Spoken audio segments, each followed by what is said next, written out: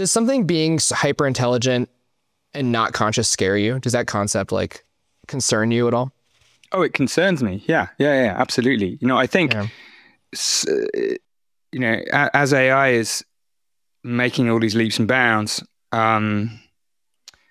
there's a lot to be worried about. And some of the worries that we have, we can get distracted sometimes by these sort of sci-fi scenarios of superintelligence becoming conscious and then taking over the world, or everybody uploading themselves into the cloud and living forever, all these kinds of scenarios. And there are very, very clear and present risks to systems that become smart enough to have major impacts in the world. I mean, this is not news, right? I mean, a huge amount of discussion and effort these days is going on in AI regulation and AI ethics.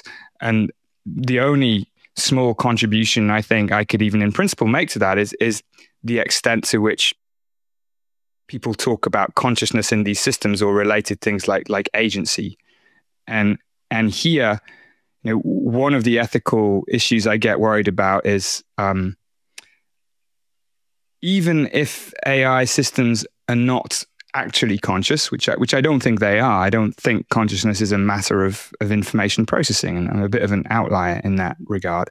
But even if they're not, it's going to be very difficult to resist feeling that they are.